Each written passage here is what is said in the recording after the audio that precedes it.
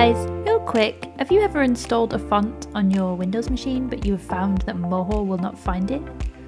I have just installed a font called Protest Riot and it is not in my list. Just type it in just to show you. No protest. What?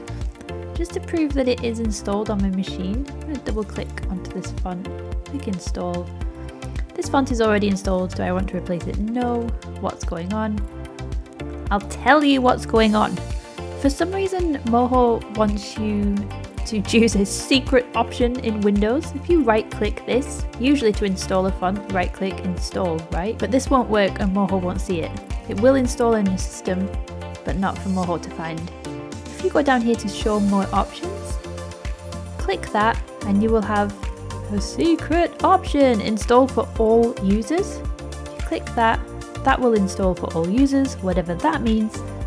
And a quick Control-Shift-L should find a new font. Oh, where are you? Could have sworn that there was a way to refresh that. Well,